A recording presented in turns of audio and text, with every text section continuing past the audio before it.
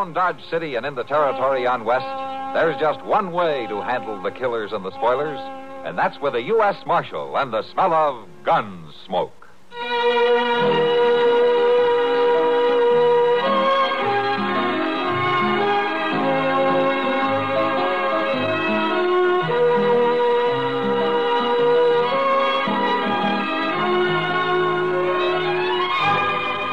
Gunsmoke, starring William Conrad. The story of the violence that moved west with young America.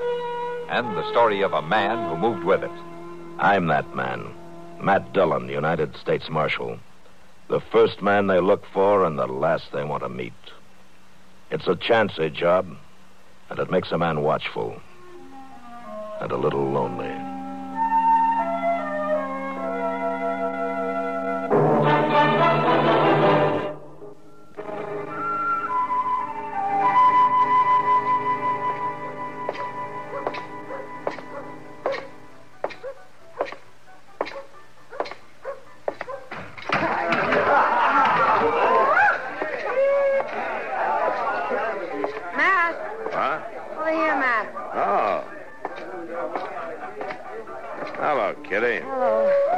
The crowd. Oh, some trail herd just came in. Circle B, I think. Come on upstairs and have a drink with me. I gotta get clear of here for a few minutes. All right, let's go.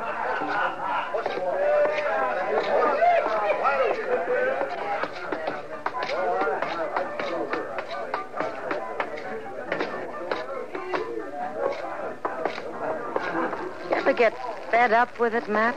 With what? Everything. Come on in. Make yourself to home. Thank you. What's bothering you, Kitty? Oh, nothing special. Just the whim-whams, I guess. Who has a drink, huh? Okay. You know, since you're so fed up, why don't you get out of it? Go back east. And get married and settle down? Yeah. Nice, quiet bank clerk. Tub of wash, cook stove. And kids. I'd like kids. Let's have that drink, huh? Here you are. Thanks. Oh, I'm not getting out, and neither are you. So let's live while we still have... Oh, if that's some drunken herder, so help me, I'll... Yes? Well, let's sit downstairs. The marshal was up here. Come in. Matt. What's on your mind? I thought maybe you could give me some information, Marshal. I'm looking for some folks named Crail. Mr. and Miss John Crail. I understand they got a place around Dodge somewhere. Yeah, Ms. Crail does. John Crail died about 3 years ago. No. Are you old friends of theirs? They're my folks. My ma and pa. What? I'm Billy Crail. Maybe they've mentioned me. Yeah, your mother's always said that you'd come home someday. She's never given up hoping. How is she, Marshal? She's not too good. She's got a big ranch on her hands. Been trying to run it alone since your dad died. You think she'll recognize you? Well, she might not at first. It's been 17 years since I run away from home.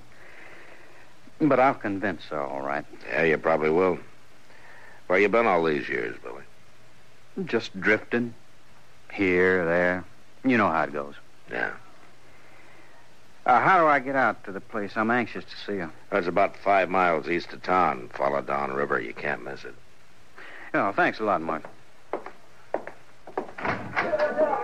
I guess we'll see each other again since I'm going to settle down here. Oh, sure. So long.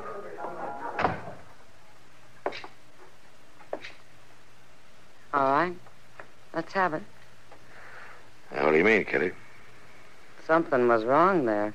What was it? Just this, Kitty. A few years ago, Miss Crail asked me to try to trace her son. I did it.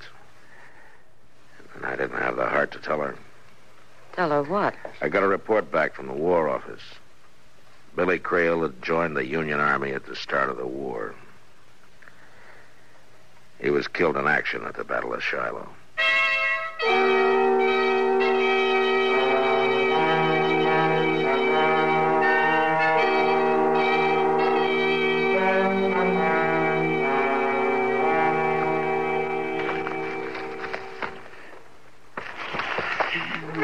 Dog it all, Mr. Dillon and I went through these cussed circlers like I'm blue in the face.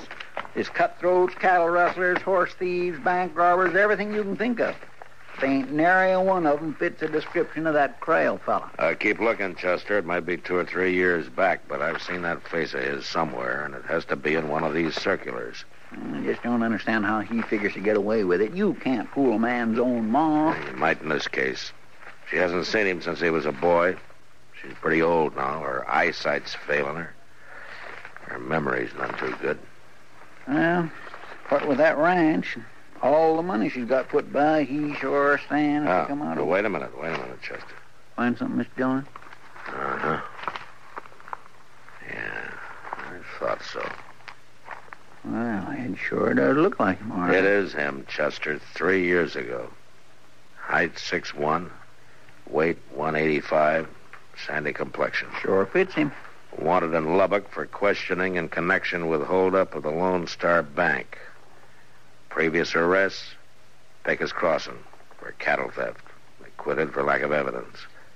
Convicted San Antone 8 years ago, armed robbery. Served 4 years, paroled. Known associates, Nate Barger, a Ponca City kid. Reward $1,000. Calls himself Johnny Red. Well, Chester? Yes, sir. Let's go get him.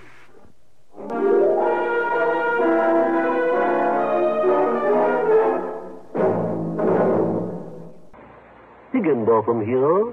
We will now commence our lesson in stereophonic reproduction. Listen to the call of the spotted bill snicker on ordinary stereo. Now then, on a Columbia Stereo 1 phonograph. Obvious difference, what? The Columbia stereophonic system really causes all others to blush. For it is not composed of just a few separated speakers. Columbia is the originator and exclusive purveyor of stereo projection. Only Columbia fills every inch of a room with real, lifelike sound. Now, when I was bird watching with the Duchess of... But let that pass. You simply must hear the Stereo 1 phonograph by Columbia. Ask your Columbia phonograph dealer for a demonstration. And, chaps, portables are priced as low as $39.95. Consoles commence at $129.95. Lost that bird.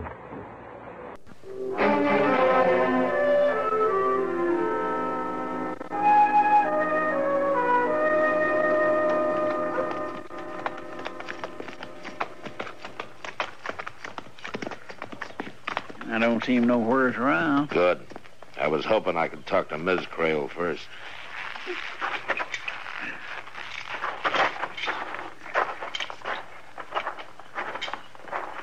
Reckon he'll put up a fight, Mr. Dillon? I don't know. Who is it? It's Marshal Dillon, ma'am. Well, if this ain't a surprise now. Come on in. Set a spell, Marshal. Oh, thank you, Miss Crail. Good to see you, Marshal. And you, too. Mr. Proudfoot, ain't it? Yes, ma'am. I wasn't too sure. My eyes ain't quite... come on in, gentlemen. Land's sakes, I do like company. Seems like nobody ever comes out this way no more. Now, set yourselves down there now. Well, thank you. Rest your feet. I'll get you a cup of coffee. No, don't bother, Miss Crail. We don't have much time. Oh, time. Won't take no time. Got it already made. Just fixing to have some myself. Land alive, a body can't do a little something for her company. She ain't fit to have none. Yes, ma'am. I guess it does get pretty lonesome out here. Well, it did. I got a big surprise to tell you about, Marshal. You mean your son? Shucks. The way gossip flies round Dodge City, a body don't have a chance to get ahead of it. He's come home, just like I always knew he would. Has he changed much, Miss Crail? Oh, good heavens, yes. He was just a boy when he went away.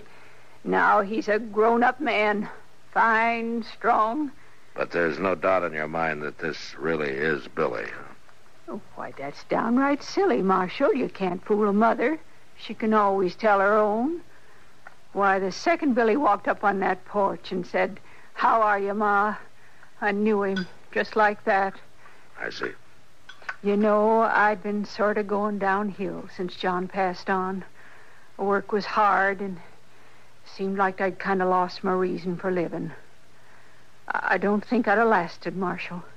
Well, now, But it's different now. Why, I'm happier than I've been in years. You sure seem to be. My son has come home. Could a mother ask for more? No, ma'am, I guess not. I suppose that's all that matters. That's all. Well... Oh, I'm sorry, Marshal. Here I've been talking a leg off of you, and I haven't even thought to ask what brings you out this way. Oh, nothing, Miss Crail. As a matter of fact, we just rode out for a friendly little visit.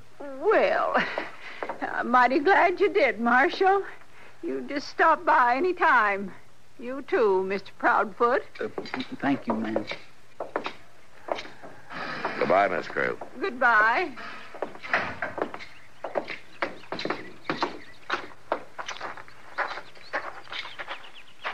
Well, you couldn't have done nothing else, Mr. John.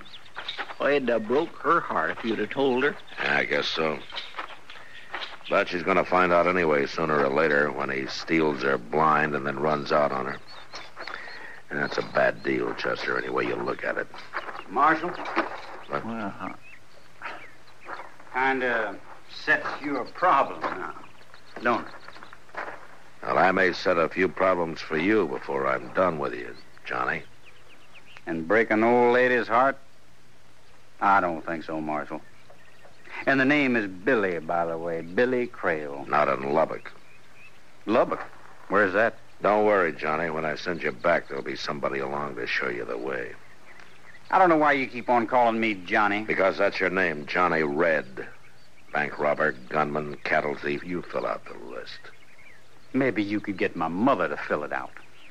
Miss Crail's an old woman. She doesn't know that her son was killed at the Battle of Shiloh. That report was a mistake, Marshal. But I figured it was best to let it stand. I deserted 2 weeks before Shiloh. Yeah, sure you did. I don't know where you got this crazy idea I'm somebody named Johnny Red. A man's own mother ought to know. And before you go off half-cocked, I'd say it might be a good idea to check with the sheriff in Lubbock. Meanwhile, I figure it's like your friend there was saying. You wouldn't want to break an old woman's heart, now would you?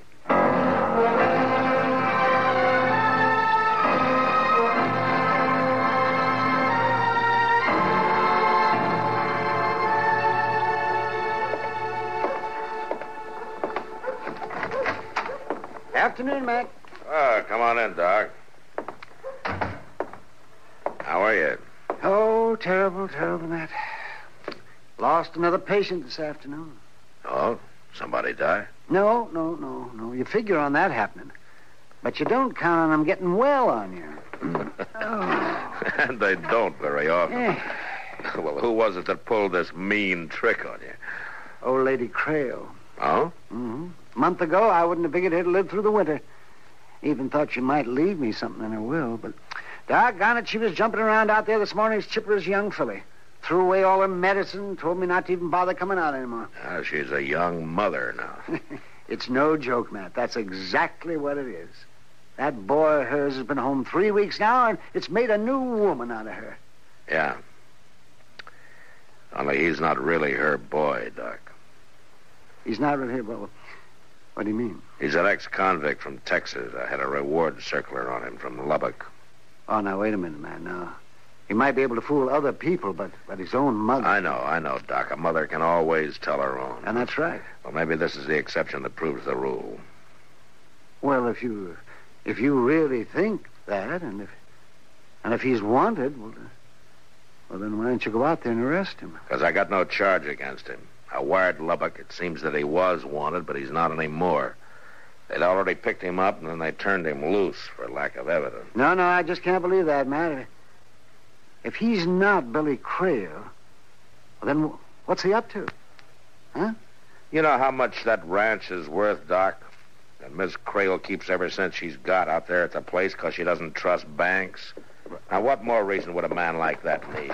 You better come quick, Mr. Dillon. Well, what's wrong, Chester? Jake just brought Simmer on stage in. He got held up right outside of town. They shot the guard.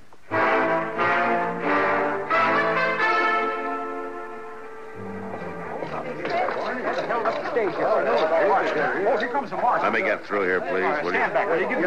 Please, will you stand aside? Please, let Doc get in here, please. Well, Marshal, they finally got to me. How'd it happen, Jake? Boldest thing I ever seen. It was about 3 miles out of town. They throwed some cottonwood limbs across the trail, so I'd have to pull up. And that's when they jumped me. How many of them? Just 2. A couple I never seen before. Brassy as sin. Didn't even bother to wear masks. And they hauled off and shot Barney there without even giving him a chance. Well, what did they get? The cash box. I don't know how much was in it. Matt. Yeah, Doc? There's nothing I can do for him, Matt. 2 bullets right under the ribs. I doubt if he even knew what hit him. Well, take charge of it, will you, Doc? Matt, somebody said Barney got shot. Yeah, he's dead, Kitty. Oh.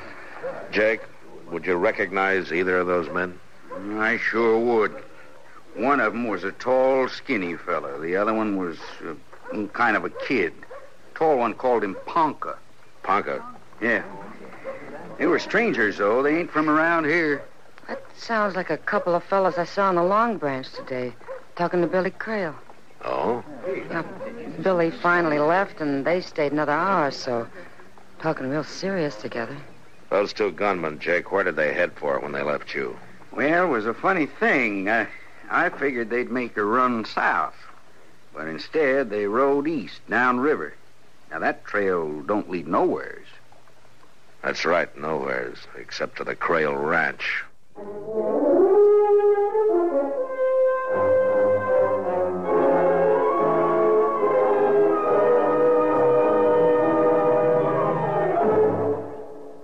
New and delightful. Those adjectives were never more aptly applied than as descriptives for the CBS Radio Network's brand new daytime panel go-round, Funny Side Up. Bert Parks is middleman, Hermione Gingold, Kenny Delmar, and Parker Fenley also star. Holding down a threesome like London-born Hermione, the darling of the music halls, and Kenny Delmar and Parker Fenley, graduates magna cum laude of Allen's Alley, is a man-sized job even for Bert Parks. Keep your Funny Side Up every weekday with this delightful new comedy show, CBS Radio's Funny Side Up. Bert's new comedy panel show has taken its place in the CBS Radio daytime family of hits, joining shows like Art Linkletter's House Party and Pat Buttram's Just Entertainment.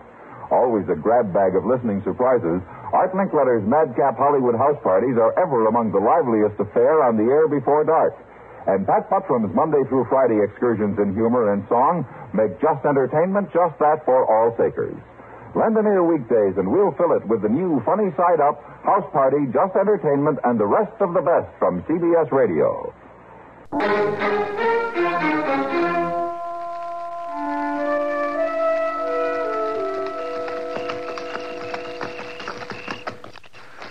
Not a sign of life, Mr. Dillon.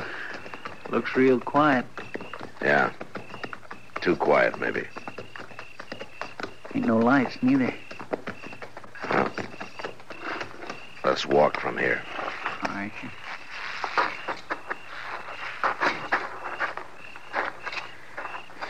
All right, now watch yourself, Chester. Yes, sir, I will.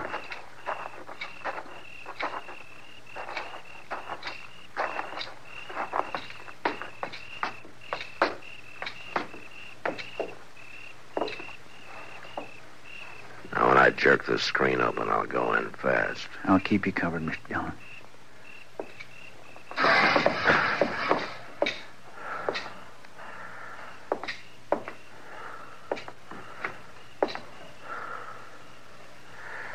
All right, Chester. Come on in.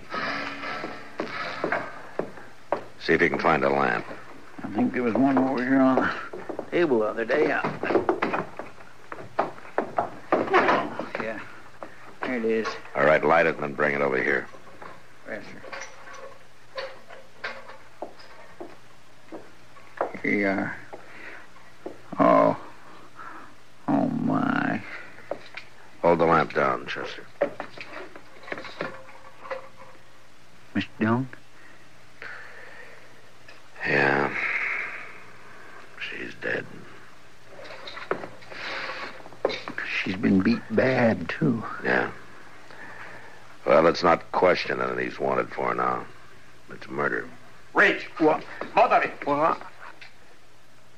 Oh. Not you, Marshal. Who were you expecting, Johnny? Nate Barger and the Ponca City Kid?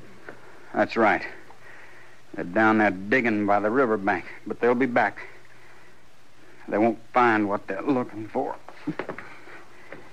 Well, who shot you? I don't know which one of them it was. It don't matter, though. I'll last till they get back. But not long enough for a murder charge, Marshal. Now, don't try for your gun, Marshal. I'm not that much of a fool, not with yours on my back. I wouldn't want to shoot you. I got nothing personal against you. But your way of handling this ain't the way I aim to. Put out that lamp. They're coming back. They're out there now. You stay where you are and stay quiet. I gotta get to a window. All right, Chester, let's ease out the back way. Come on. Yes, sir. Over here.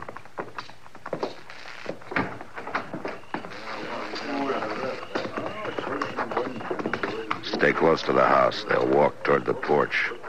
We'll have a chance to take them from the side. Yes, sir. I'll bet you one thing. If she's still alive, she sure won't lie about it this time. A hot branding iron might help. All right, hold it. You're covered. Over there at the corner pocket. Yeah, I'll get him. Now drop that gun, Barker. Drop it. All right, I did. I give up. Don't shoot. Keep your hands up. That's right, Nate. Keep them up high. Johnny, no. Say hello to Ponca for me. Johnny, I had my hands up. Now, you drop your gun, Johnny. Sure, Marshal. I'm through with it now. He had his hands in the air. You had no call to shoot him. You'd have took him alive. He might have got out of it. This way it works out better. More sure.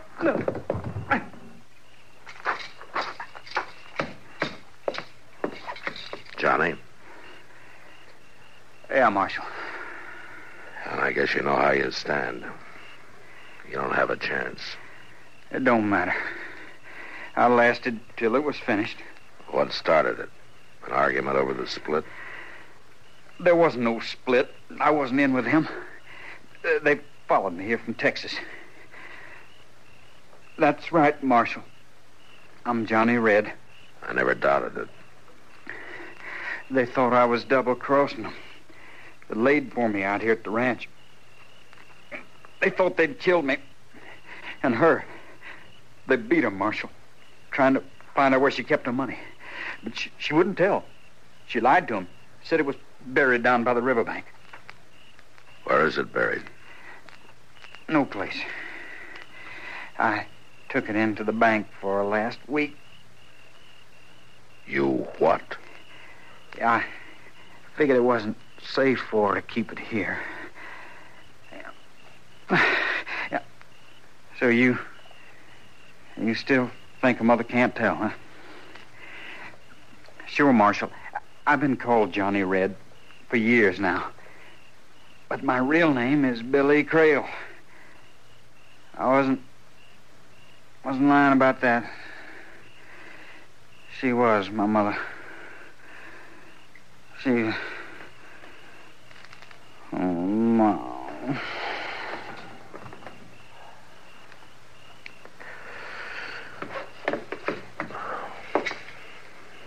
Well, that's that. He was Billy Crail after all. Yeah. Oh, if he'd only just stayed away. hadn't come back home, she'd still be alive. It was her own son, you might say, that caused her death. And Doc says she wouldn't have lived through the winter anyway. And Billy made her happy for 1 month at least. I don't know, Chester. I don't know.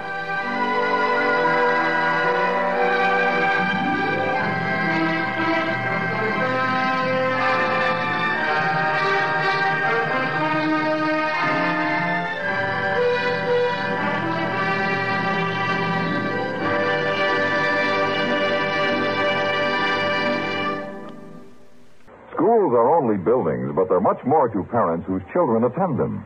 When your children and mine are in those buildings, they take on personal importance. They influence the futures of our young people. Schools are only buildings, but to ignore them is to ignore those precious futures.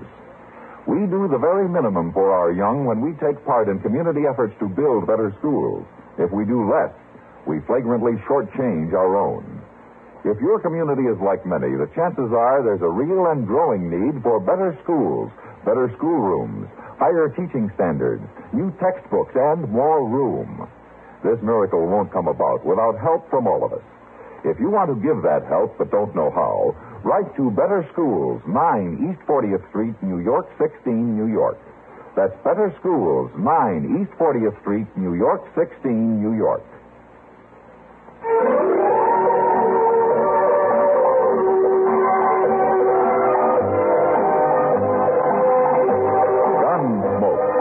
Produced and directed in Hollywood by Norman McDonald, stars William Conrad as Matt Dillon, U.S. Marshal. The story was specially written for Gunsmoke by Les Crutchfield, with editorial supervision by John Meston.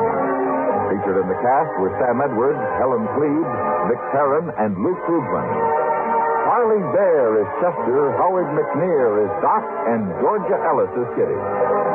This is George Walsh inviting you to join us again next week when CBS Radio presents another story on Gunsmoke.